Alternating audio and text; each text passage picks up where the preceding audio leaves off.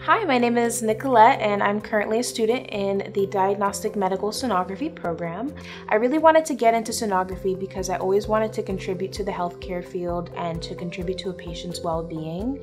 We work alongside doctors and radiologists to help find a patient's diagnosis. I love this program. We have really great professors. We have a great time in the lab. We always have time to scan and to learn the anatomy. Hi, my name is Tetson. Since I was little, I've always wanted to work in healthcare. Right now, I'm working on my AS for the respiratory care program.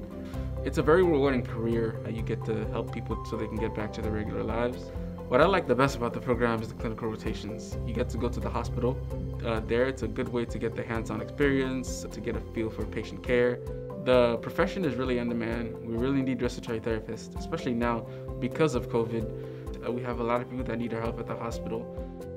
I graduated from Palm Beach State College December 2019 with my AS in nursing.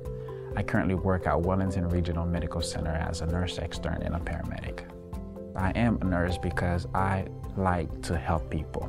Every time I work in the hospital, I leave knowing that I helped nurture someone back to health, and that makes me feel fulfilled.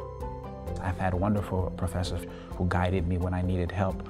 The staff has been great. Every hospital I went to, they welcomed me. They believed in my skills because they know that Palm Beach State College is the school that I'm with, and that itself gives them confidence in my skills.